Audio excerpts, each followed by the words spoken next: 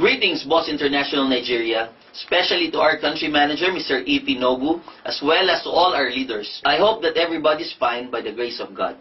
This is Rommel Tabaniag, President and CEO of Boss International. I have posted this video after I have learned the leaders and members' growing concerns on the status of Boss International Nigeria, due to the various challenges that we have encountered the past few months, particularly the gross shipment delays caused by many factors, from documentations to product approval.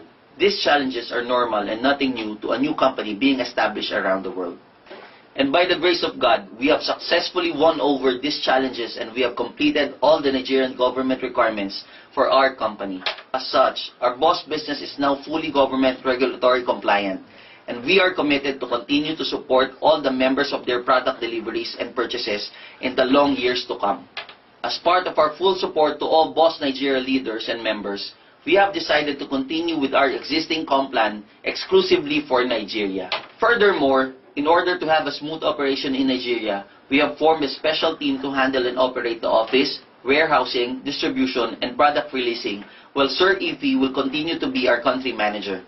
The special team will be composed of our Executive Vice President, Mr. Ramon Tabaniag, our Technical Partner, Mr. Aris Velasco, and our Manufacturing Director, Raf Tabaniag.